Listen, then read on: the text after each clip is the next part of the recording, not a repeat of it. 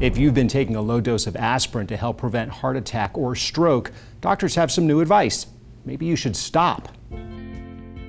A recent study reveals that daily aspirin might do more harm than good, so after decades of advising patients to take them, the American College of Cardiology and the American Heart Association have stopped the recommendation. Researchers in the large clinical trial found a daily low-dose aspirin had no effect on prolonging life in healthy, elderly people and actually suggested the pills could be linked to major hemorrhages. Select people with a high risk of cardiovascular disease and a low risk of bleeding might continue using the painkiller as a preventative measure, but only when recommended by their doctor.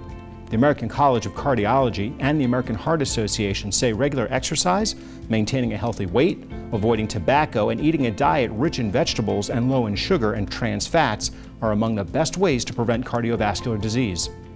You'll find a link to more information on the study when you click the News of Note tab on our homepage, yourhometownhealth.com.